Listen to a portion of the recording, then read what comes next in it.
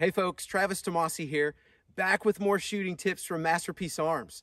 Today I want to share with you some of my techniques on how you can successfully engage targets while shooting on the move.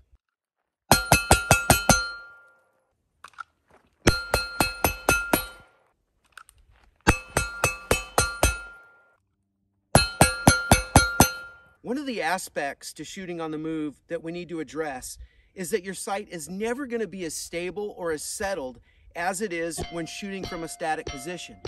We need to acclimate ourselves to an increase in sight movement and confirm that we're still able to obtain a practical level of accuracy.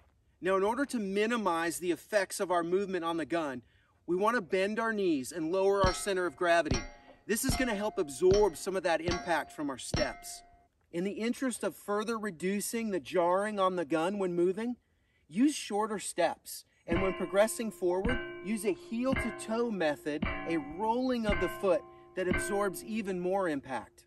When shooting while backing up, we're going to reverse our foot technique. Instead of rolling from heel to toe, we're now rolling from toe to heel. It's important while shooting on the move that you pinpoint your desired point of impact on the target and visually track or pursue that area through the entire engagement.